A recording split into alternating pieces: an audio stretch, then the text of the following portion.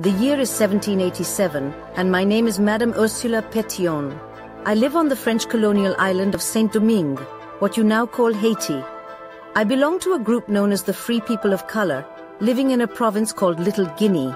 You see, my father was a wealthy white Frenchman and my mother was an African woman who he enslaved. But my mother was set free after marrying him and bearing his children. I was born a free woman and inherited my father's wealth. I owned several slave plantations on the island of Haiti and increased my family's wealth by expanding our sugar and coffee producing business. I am also the mother of the future leader of Haiti, Alexandre Petion. When my son was a child, I had a vision he would rule over a great nation and make his mark in history.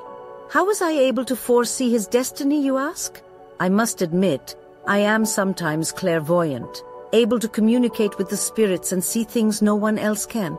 One of my family's secrets is my grandmother was an African Vodou priestess who used to be the head of a Vodou society called the House of Rada. My father prohibited me from speaking about my grandmother and our Vodou practice, but that didn't stop her from secretly teaching me the rituals on the outskirts of our plantation. I kept our relationship and my practice of Vodou hidden until her passing. However, her spirit lives on. Sometimes she appears to me in the form of a spider or ghostly apparition, warning me of the dangers ahead. She spoke of a man named Dutty Boukman, who will shake the very foundations of our island. I must possess the power he holds to secure my family's place in this world. These are the tales of Haitian legends.